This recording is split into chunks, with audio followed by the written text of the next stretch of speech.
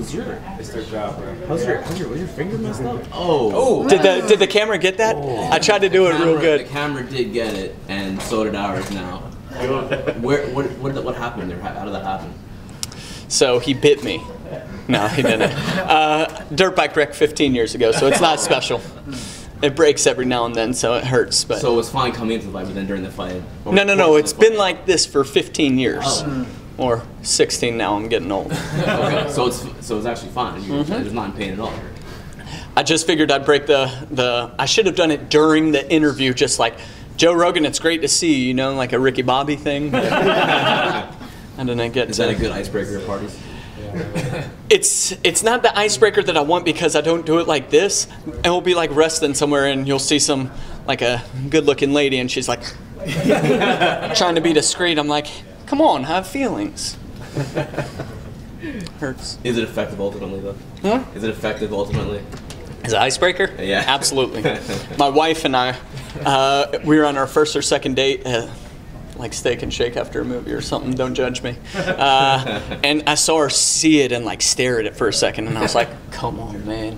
And then I hid it under there and then she saw it again later and I was like, yes, it's crooked. And she was like, mine is too. So her left ring finger is crooked, just not as much as mine, but it's crooked. She slammed it in a sliding door when she was young, so it was love at first sight. It was meant to be. It was meant to be. Left hand, both of it it's our wedding ring finger too. It's pretty funny. Anyway, you got to fight.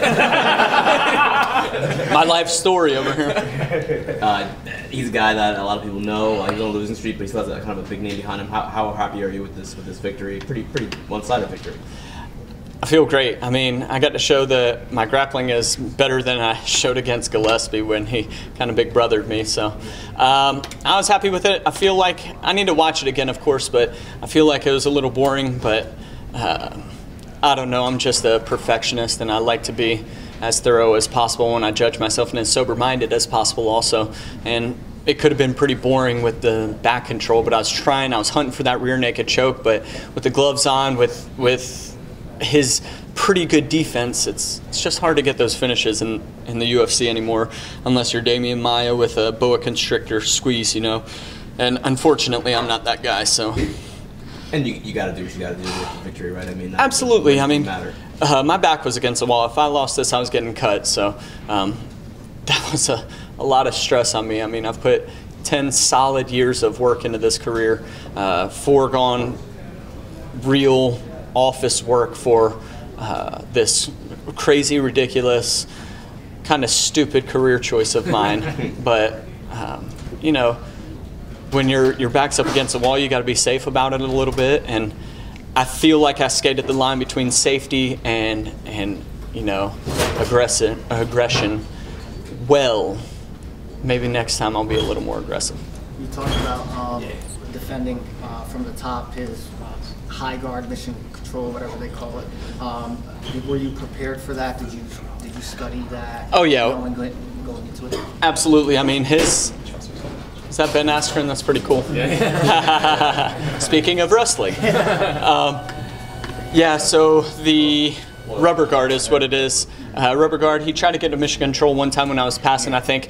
But I was up at Ryan Hall's place a month or two ago, and he's such an ace on the ground, and he gave me some good ideas about what to do. And then I brought it to my coach here in Charlotte and said, hey, let's work with this. We have one of the guys that we train with. He doesn't necessarily do rubber guard, but he's like an inch or two shorter than Jason, weighs about the same, and he's almost identical to him in the fact that he started when he was like 13 or so. How old was little Nick when he started training? 12, and he's 21 or 22 now. And he's almost identical size, shape, what they do on the ground. It's really strange, but he was able to do rubber guard for me a good bit, and then I was able to use the stuff that Ryan helped me with, and then what also my head coach Snake has known before as well. So just a lot of people came together to help me prepare for the rubber guard, but also for his aggression. Wayne, my striking coach, Jeremy, my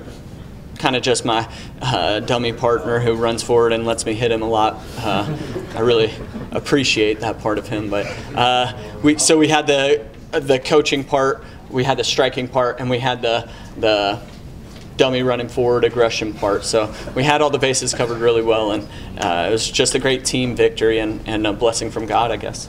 You said your back was against the wall in this fight. How does it feel now to get the win? One of the big fights at Madison Square Garden. Do you feel a little bit of the pressure being off now, or does this just drive you to keep moving forward? Have you ever had an elephant on your chest? Once. Yes, I mean, that's what it felt like, you know. My wife, she was worried because Madison Square Garden is a lot of pressure anyways, just because it's MSG.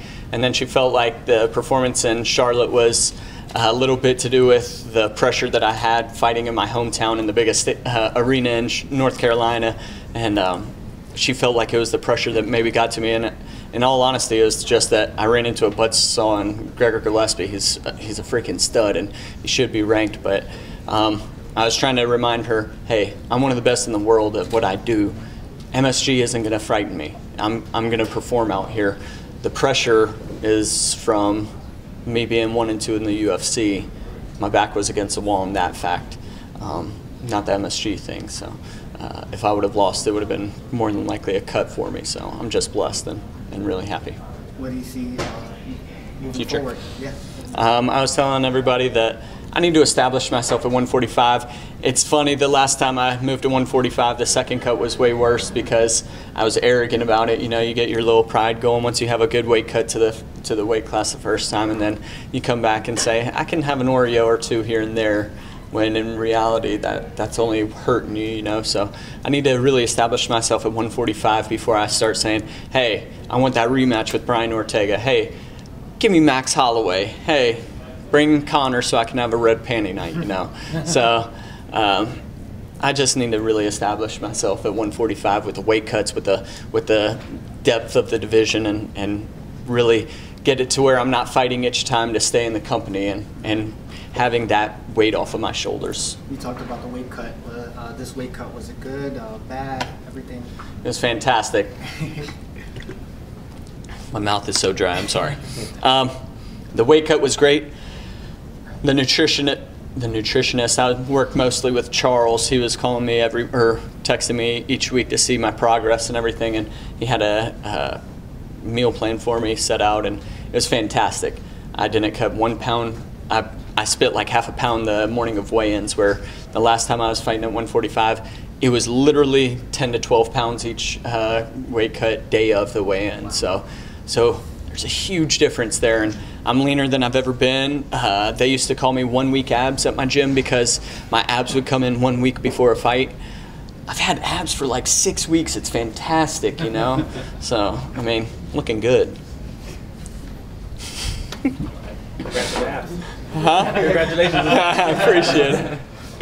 Anything else? All right. Appreciate it, y'all.